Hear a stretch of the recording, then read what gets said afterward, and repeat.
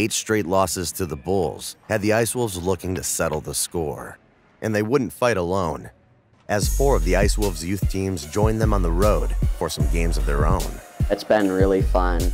We all play really hard, always trying to win, play physical. It felt pretty good to come down here and win our games, so this win means a lot. The Ice Wolves youth teams would win this year's Battle of Route 66, going 7-1 on the weekend, while making some highlights of their own.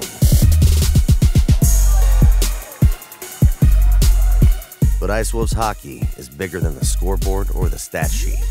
It's community. It's family. Everybody was banging on my helmet and stuff like that. It just feels really good when you win. The family of the Ice Wolves it's really amazing. There's so much support for everybody. All of our billet families are great. Well, they just do a lot for us on and off the ice, and it's